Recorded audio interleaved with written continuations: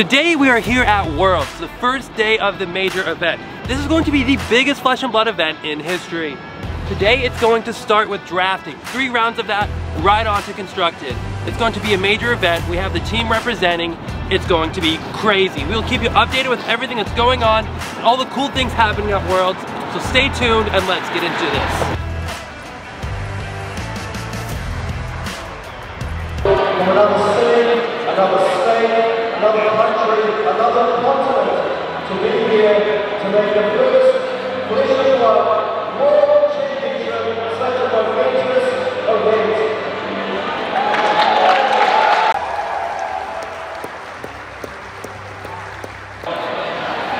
As you can tell, they just announced we were at the World Championship event for Flesh and Blood. This is the main hall, the main area. Pretty huge, absolutely huge. A little gray, but that's not a bad thing. I don't see a restroom either, so that could be a predicament. But this place is massive. Drafting is just about to commence soon. Let's see what this place has to offer.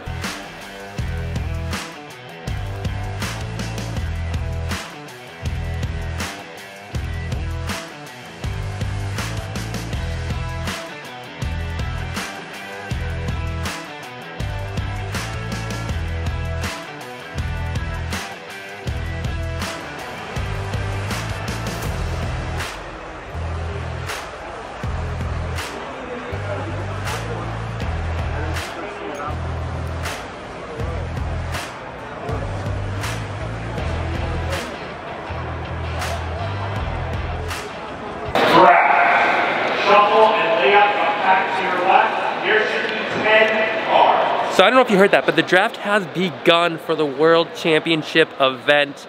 I am so excited to see what happens. We have a lot of the team members in that draft. They're going to crush it.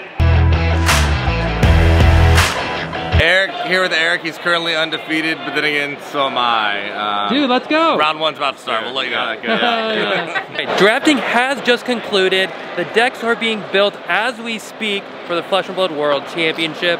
Eric Darenheim, one of our best players, has just finished his draft. Let's hear how it went. Terrible. Terrible? Just absolutely terrible.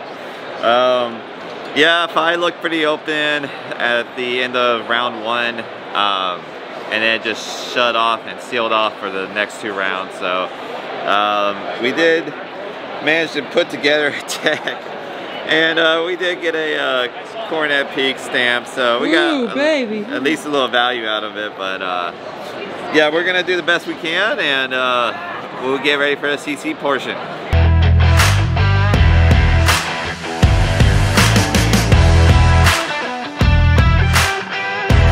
We're sitting here after a couple rounds of these events while we wait on the boys to see how they're doing.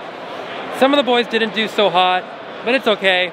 Jonathan thought there'd be any better way to cheer up the boys by showing us some shiny cardboard.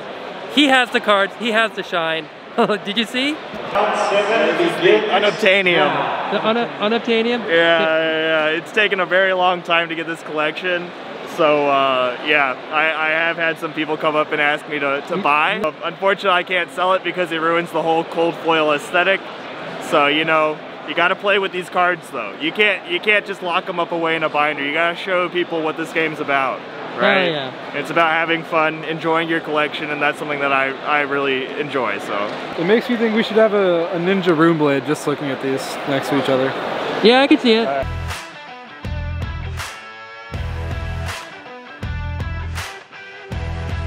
So now we just wait on CC to end. We still have many team members live and friends live in this event. We'll just have to see what happens. Adam just, you know, sometimes it just happens like that. Could be worse. There is the calling tomorrow. I'm really excited to see how the boys end up at the end of this day. It's exciting.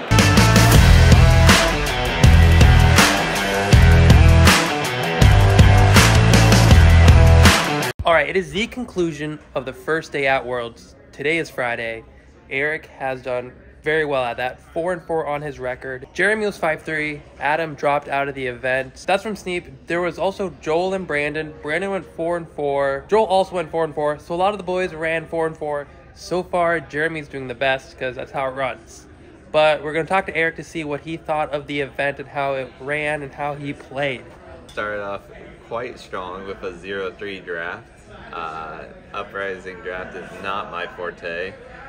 Killed a lot of players, in fact. And then when it came to CC and I actually got to play a good deck, I went 4-0 and then faced Matt Rogers in the end. He ended up taking it. It's a bit of a punt on my end. I flipped over 2 weapons. And so, yeah, he got to choose which one. He obviously chose the winner as well, which is, yeah, the one that is not so good. But, yeah, other than that, it was a great day. I had so much fun beating up on 5s and Briars that even though everyone qualifies to go to day 2, I think I'm going to go to the calling instead. I want to play more of the classic constructed deck.